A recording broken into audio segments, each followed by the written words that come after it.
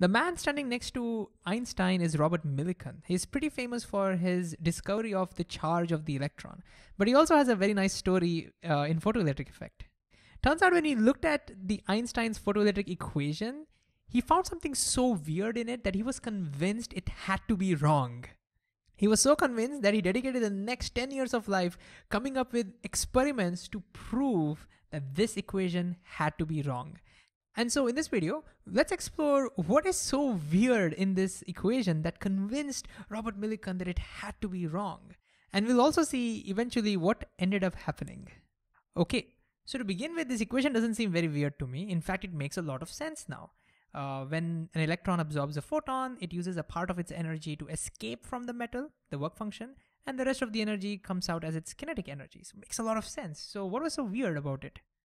To see what's so weird, let's simplify a little bit and try to find the connection between frequency of the light and the stopping potential. We'll simplify, it'll make sense. So if we simplify, how do we calculate the energy of the photon in terms of frequency? Well, it becomes h times f, where f is the frequency of the incident light, and that equals work function. How do we simplify work function? Well, work function is the minimum energy needed. So I could write that as h times the minimum frequency needed for photoelectric effect plus what can we write kinetic energy as? We can write that in terms of stopping voltage. We've seen before in our previous videos that experimentally maximum kinetic energy with electrons come out is basically the stopping voltage in electron volt. So we can write this to be E times V stop. And if you're not familiar about how, why this is equal to this, then it'll be a great idea to go back and watch our videos on this. We'll discuss this in great detail. But basically, if electrons are coming out with more kinetic energy, it will take more voltage to stop them. So they have a very direct correlation. All right. Again, do you see anything weird in this equation? I don't. But let's isolate stopping voltage and try to write the equation, rearrange this equation. So to isolate stopping voltage, what I'll do is divide the whole equation by E. So I'll divide by E. And now let's write what Vs equals. Vs equals, let's see, the E cancels out.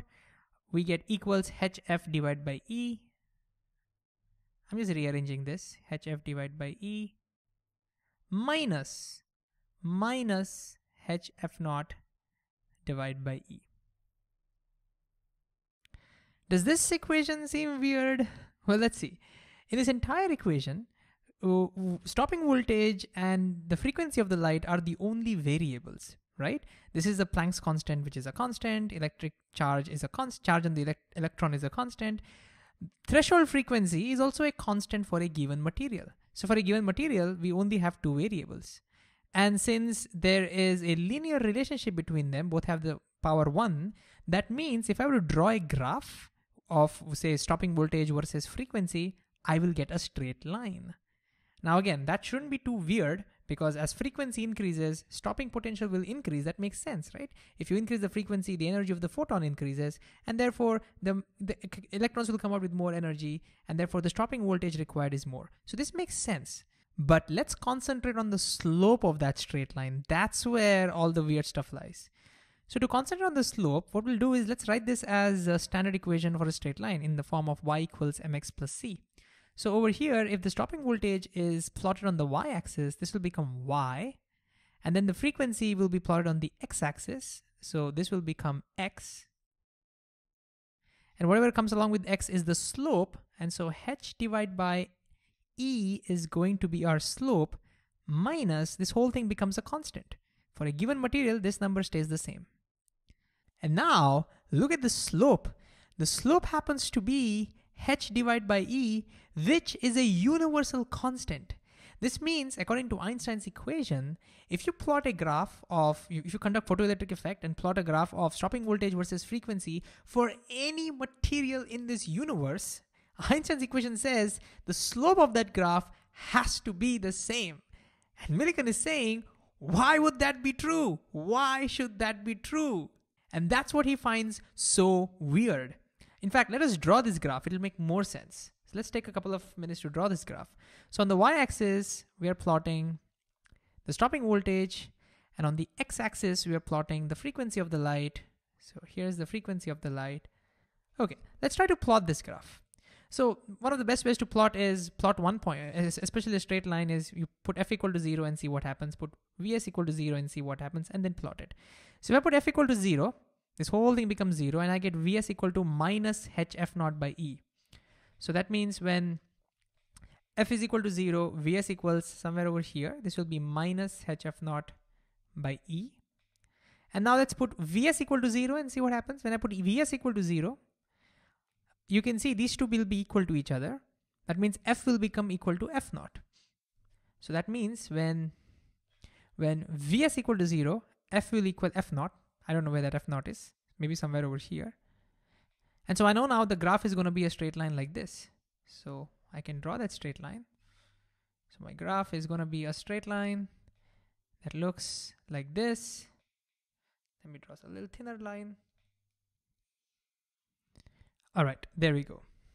And so what is this graph saying? The graph is saying that as you increase the frequency of the light, the stopping voltage increases, which makes sense. If you decrease the frequency, the stopping voltage decreases. And in fact, if you go below the stopping voltage, of course, the graph is now saying that below the threshold frequency, the graph is saying that the stopping voltage will become negative, but it can't, right? Below the threshold frequency, this equation doesn't work. You get stopping voltage to be 0. So of course, the way to read this graph is you'll get no photoelectric effect till here, and then you will get photoelectric effect, stopping voltage. So this is like, you can imagine this to be hypothetical. But the focus over here is on the slope of this graph. The slope of this graph is a universal constant, h over e, which means if I were to plot this graph for some other material, which has, say, a higher threshold frequency, a different threshold frequency, say somewhere over here, then for that material, the graph would have the same slope. And if I were to plot it for some let's take another material which has, let's say, a little lower threshold frequency, again, the graph should have the same slope. And this is what Millikan thought. Why should this be the case? He thought that different materials should have different slopes. Why should they have the same slope? And therefore, he decided to actually experimentally, actually conduct experiments on various photoelectric materials that he could get his hands on. He devised techniques to make the surfaces as clean as possible, to get rid of all the impurities. And after 10 long years of research, you know what he found? He found that indeed, all the materials that he tested, they got the same slope. So what ended up happening is he wanted to disprove Einstein, but he ended up experimentally proving that the slope was same. And as a result, he actually experimentally proved that Einstein's equation was right. He was disappointed, of course, but now, beyond a doubt, he had proved Einstein was right. And as a result, his theory got strengthened, and Einstein won a Nobel Prize actually for the discovery, for his contribution to photoelectric effect. And this had another significance. You see, the way Max Planck came up with the value of his constant, the Planck's constant, was he looked at certain experimental data. He came up with a mathematical expression to fit that data. And that expression, which is called Planck's law, had this constant in it. And he adjusted the value of this constant to actually fit that experimental data. That's how we came up with this value. But now we could conduct a completely different experiment and calculate the value of h experimentally.